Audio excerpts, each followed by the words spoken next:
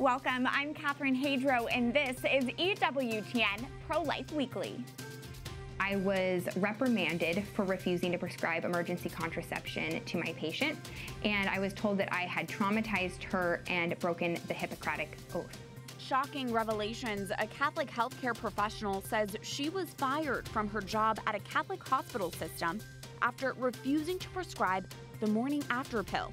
Hear more in her first on-camera interview, and we discuss why conscience protections are critical for healthcare workers and all pro-lifers. Hey, did you know 1 in 3 clowns will have a clown abortion in their lifetime? Clowning around, a Saturday Night Live skit attacks Texas's heartbeat law while highlighting pro-abortion rhetoric. Planned Parenthood applauds the act. I speak out. And he might be a saint. The postulator for Venerable Doctor Jérôme Lejeune tells us about her new book on how this pro-life scientist was both a man of science and conscience.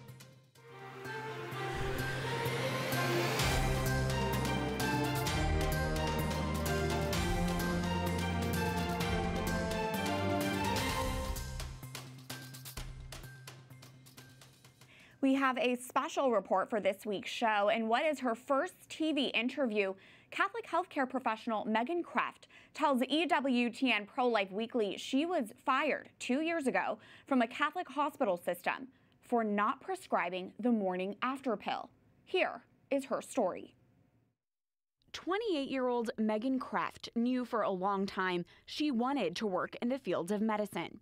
I felt like it was a perfect combination of my desire to have a service profession where I could help others, but I also, growing up, loved the anatomy, science, physiology, and I felt like medicine was really a logical choice where I could meld those two passions of mine. Kreft attended PA school to become a physician assistant, and after graduating, the Catholic wife and mother entered into family medicine at her local Catholic hospital system, located in Sherwood, Oregon, in 2019, Providence Health and Services. Their Catholic identity and mission to serve those who are vulnerable and poor, as well as to participate in Christ's healing ministry, really resonated with me. This Catholic healthcare worker felt all the more convicted to work there when it seemed the workplace aligned well with her own faith mission. As part of this employment contract was a section that actually required my adherence to Catholic moral teaching, as well as the USCCB's ethical and religious directives for Catholic healthcare services. So it almost seemed too good to be true. But as Kreft continued on working at Providence Medical Group, she says she began seeing red flags, claiming the Catholic hospital system provided services contrary to church teaching. Sterilizations such as a vasectomy, hormonal contraception, IUDs, and prescribed the morning after pill, which the church considers an abortifacient.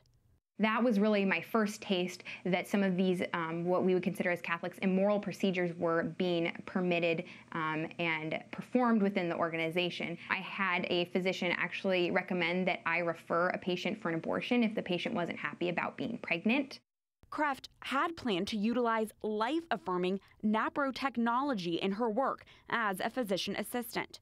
NAPRO technology uses a woman's biomarkers to monitor and maintain her reproductive and gynecological health, providing treatments that cooperate completely with the reproductive system and are in line with the Church's teachings on life. But Megan says her application of NAPRO technology was not supported, as she goes on to tell EWTN Pro-Life Weekly why and how she was fired only about 6 months after being hired. Megan, you were ultimately fired from the Catholic healthcare system you worked at in Portland, Oregon. Explain for us the situation you believe ultimately led to you being fired.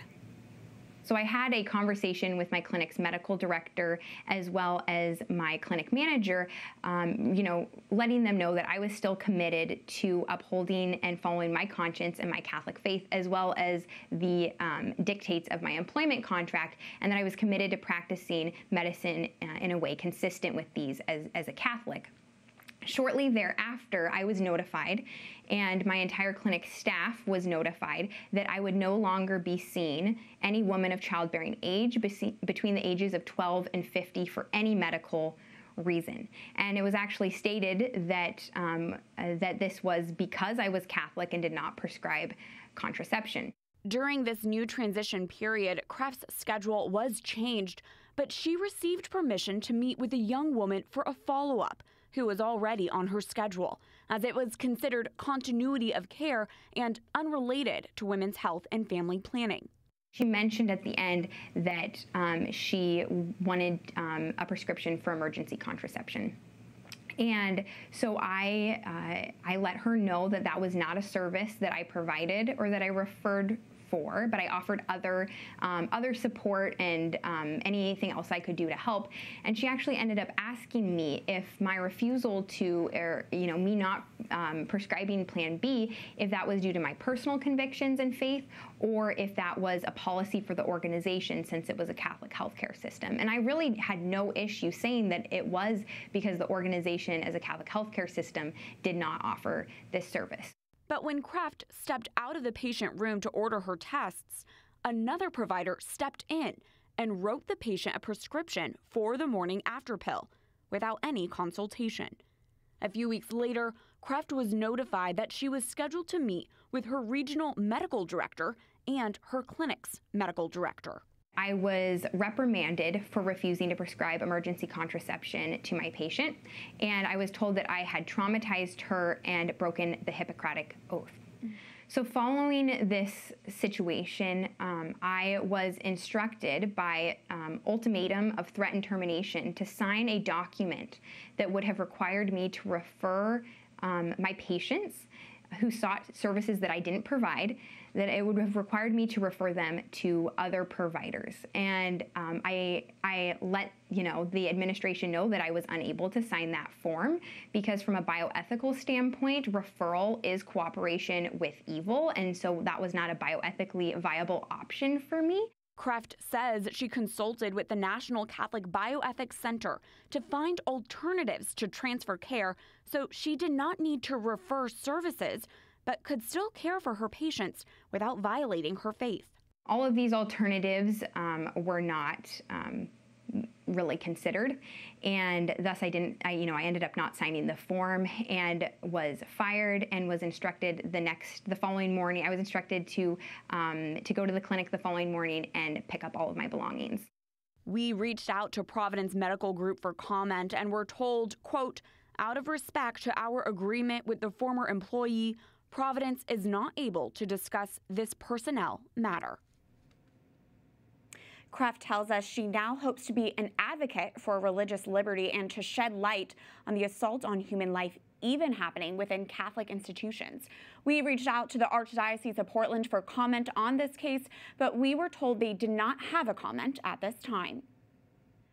Joining us now is Lewis Brown, Executive Director for CMF CURO, a healthcare ministry. And joining us over Skype is Susan B. Anthony List's Federal Policy Director, Autumn Christensen. Thank you to you both for joining us for this important discussion. Lewis, I want to go to you first. We just heard Megan Kreft's story, who says she was fired from a Catholic hospital system for not prescribing the morning after pill. I know that you know Megan and her story well. Can you speak to this specific case and how common is this type of situation? Thanks, Catherine. Sadly, Megan's story is one of the worst medical conscience and religious freedom violations that I've encountered, and I've done this work both at Christ Medicus and also previously at HHS. It's far too common having medical conscience rights violated, religious freedom rights violated, whether it's in healthcare systems, medical clinics in the most pro-life states or the most pro-abortion states. Sadly, these conscience rights, these religious freedom rights violations are happening across the country, and not just within different medical systems and healthcare clinics. It's also impacting medical students. It's impacting students that are in the mental health field or in the nursing field. It's a real tragedy. And also, the big thing is, who does this hurt the most? Number one, it violates the basic civil right of conscience and religious freedom for these doctors, these nurses, these physicians' assistants.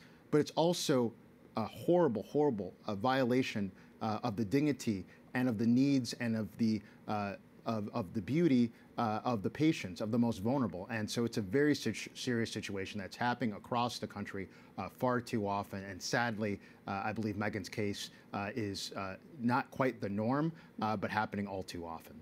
Oh my goodness, that is some really powerful insight. And Louis, I know you're a lawyer as well. Can you speak to what are the legal protections for pro-life healthcare workers and for their conscience rights?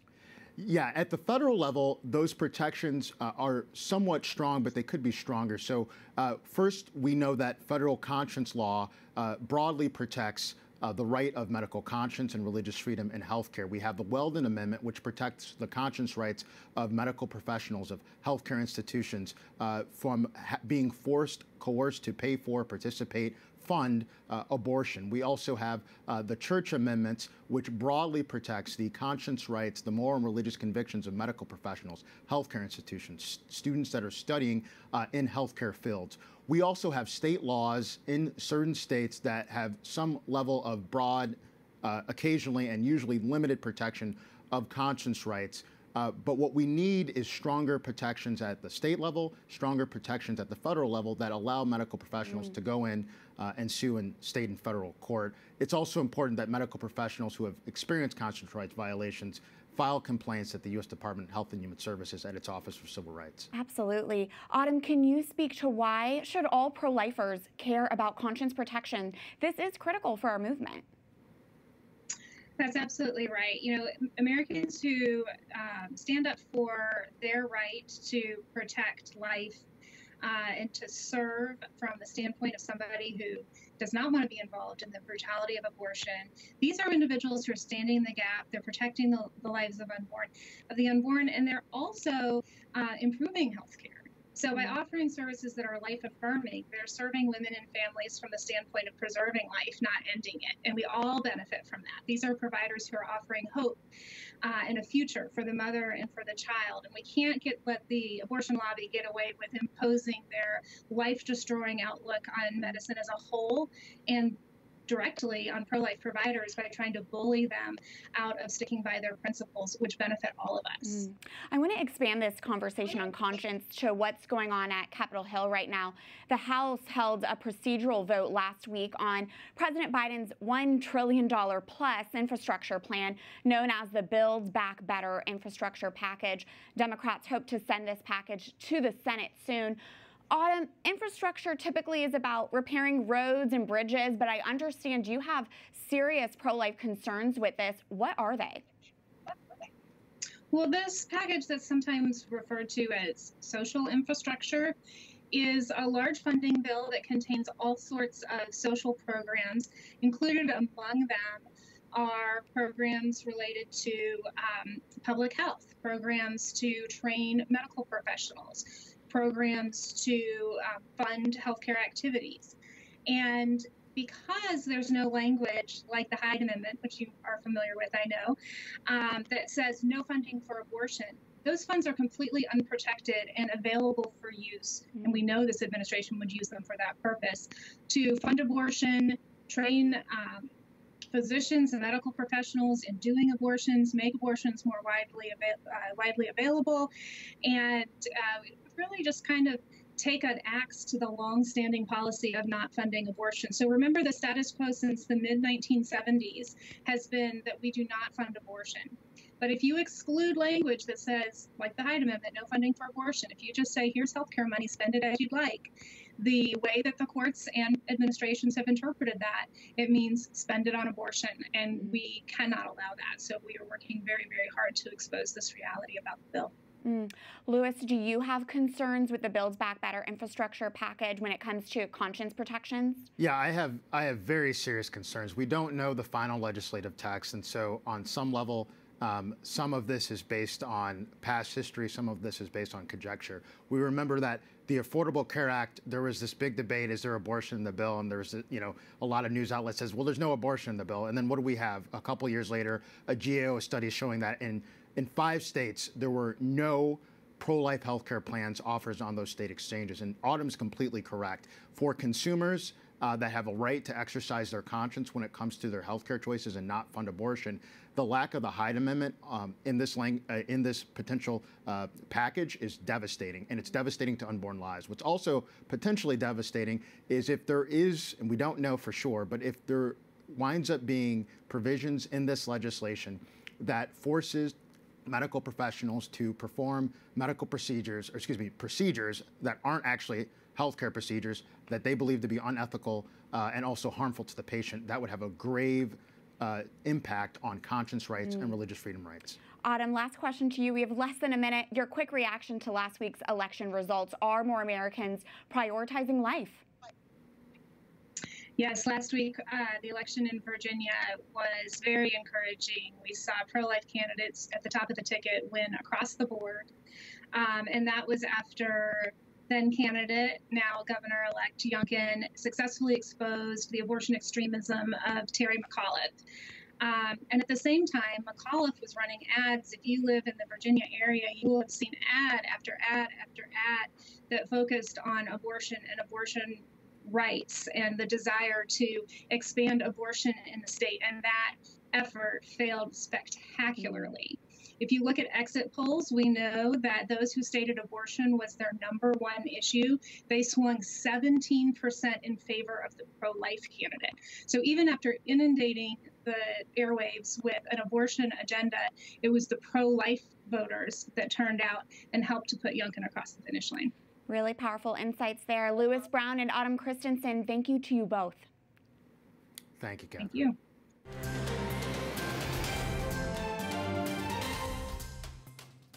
We need your prayers more than ever, especially as we prepare for the upcoming Supreme Court abortion case, Dobbs versus Jackson Women's Health Organization.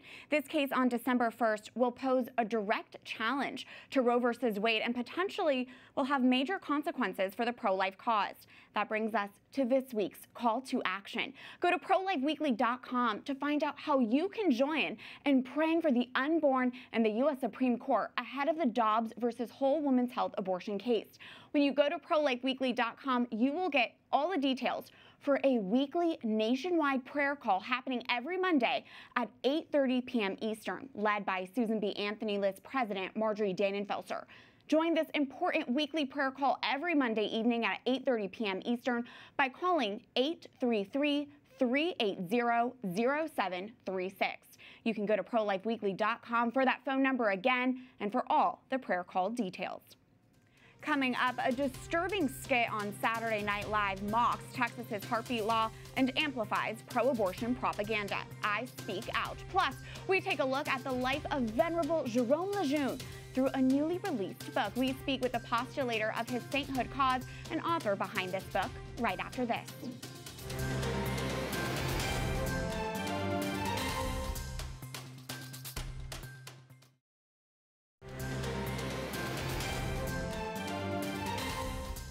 Welcome back to EWTN Pro-Life Weekly. I'm Catherine Hadro. Many media outlets are praising Saturday Night Live's skit featuring a, quote, clown abortion, but it's not all fun and jokes. That is this week's Speak Out segment.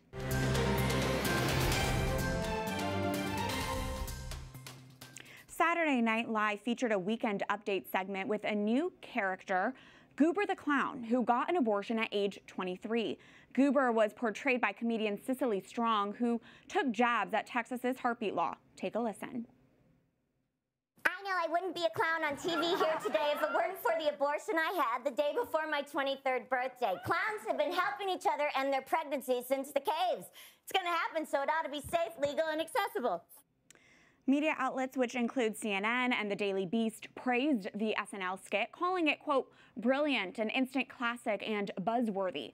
Planned Parenthood's president, Alexis McGill Johnson, also chimed in and applauded the skit. In a tweet, she wrote, our stories power our fights for justice and freedom. Even when, no joke, they make us laugh, too.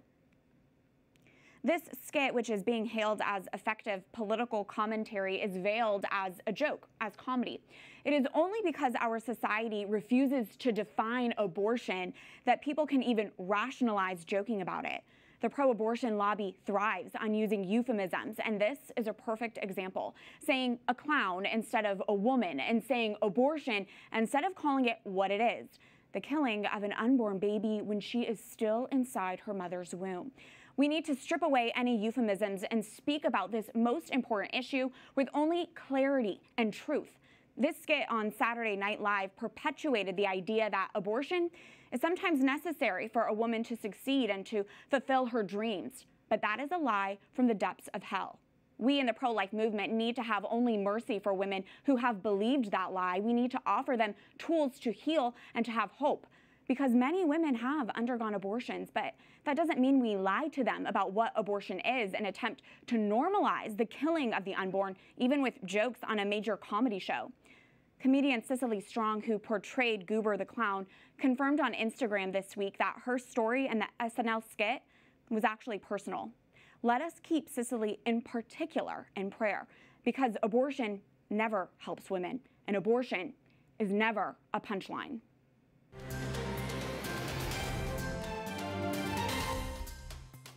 The postulator of Venerable Doctor Jérôme Lejeune's sainthood cause is sharing details about the pro-life scientist's life in a new book. Author Aude Dugast wrote about Dr. Lejeune and her new book, Jérôme Lejeune, A Man of Science and Conscience. Lejeune had many accomplishments during his lifetime, which include the discovery of the extra chromosome, which causes Down syndrome. He was nominated twice for the Nobel Peace Prize. He founded and ran the Pontifical Academy for Life in Rome, among many other achievements. Lejeune died in 1994 and today is considered a venerable in the Catholic Church. Joining us now on Zoom is Aude Dugast, the postulator for Venerable Doctor Jérôme Lejeune and author of the new book, Jérôme Lejeune, A Man of Science and Conscience. Thank you so much for joining us. You have spent 14 years conducting research, doing interviews, and compiling evidence for Lejeune's cause. Tell us, first off, why do you believe he might be a saint? Jérôme Lejeune, as a physician and scientist, is for me a luminous and heroic apostle of the gospel of life. It was really incredible as a physician. He had an unconditional love for his little patient with Down syndrome, who he loved so much without no criteria of age, of illness, of course. And he dedicated all his life for them. And I think that we can say that he saw the suffering face of Christ of each of his patients. And I think we can say that he was a servant of life for that.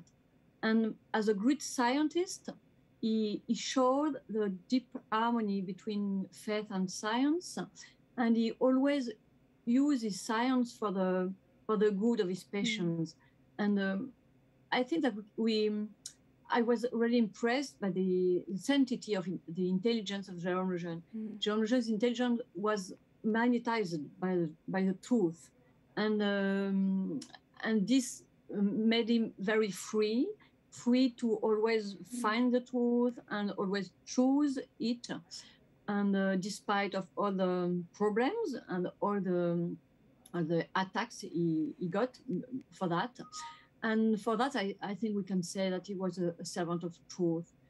And one of the best things of Jérôme Lejeune is the way he follows his conscience as a doctor, faithful to the Hippocratic oath, that, you know, is discovered of trisomy 21 of the cause of Down syndrome. Unfortunately, 10 years later was used against these children because so many scientists and geneticists use this discovery for the abortion of this baby. And for Jérôme Lejeune, it was so hard, so like a nightmare, because he devoted all his life for these children and for this discovery, and this discovery was returned against this baby. So for him, it was absolutely horrible. And he decided to put all his intelligence, all his love in the battle, and to become the most maybe intelligent and most courageous advocate in the world. And he knew that he will get so many trouble doing that, but he did it. So it was very heroical. And I think that it's heroicity who is the mark of his sanctity. And I love to talk about his hope, because he knew that unfortunately there will be so many babies who will be aborted. And for him it was awful to think about it, but he never lost hope. And in the contrary, he gave so much hope to the parents, to the patients, to the physicians who want to serve life.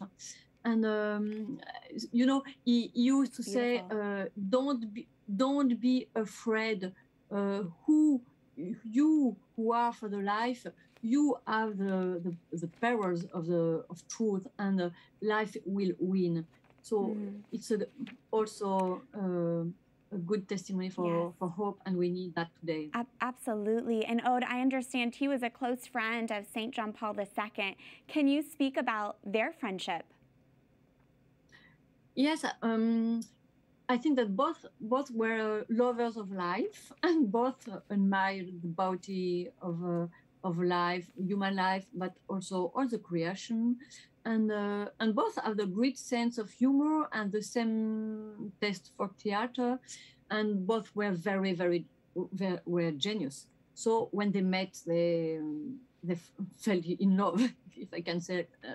And it was a very beautiful friendship. And when Jérôme Lejeune died on Easter 1994, the Pope was very upset, and he wrote a beautiful letter to the Archbishop Cardinal of Paris, and telling that, of course, Jérôme Lejeune, who died in the early morning of Easter, was a sign of his beautiful life in the service of life, of human life.